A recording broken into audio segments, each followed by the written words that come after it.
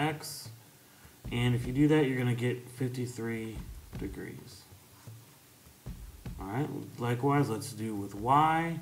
Let's use cosine. So cosine is going to be adjacent over hypotenuse.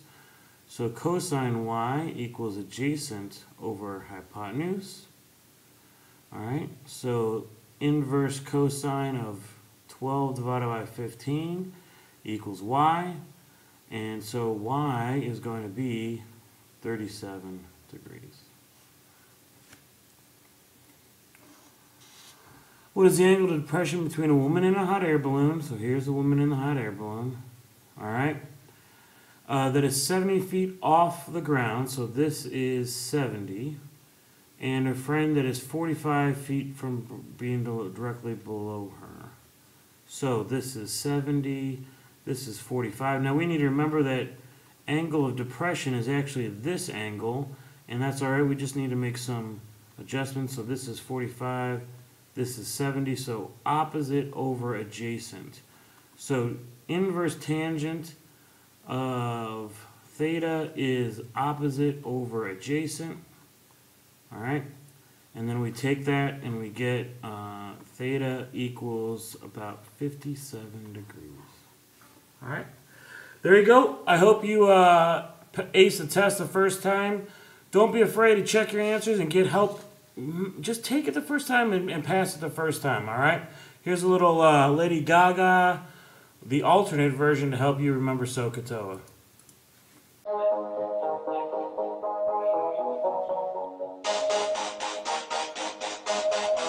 Mama math. Mama math. Mama math. Mama math. Mama math. I wanna find the sine of this here angle C. Sine is the opposite over the HYP. I love it. Now let's find the cosine to work out the next part. Adjacent over HYP. Now that's the way to start. So, oh, gato, oh, well, let's get the sine, take H into O. So, oh, gato, oh, well, let's get the cos, take H into A. Get the tan, now get the tan of angle C.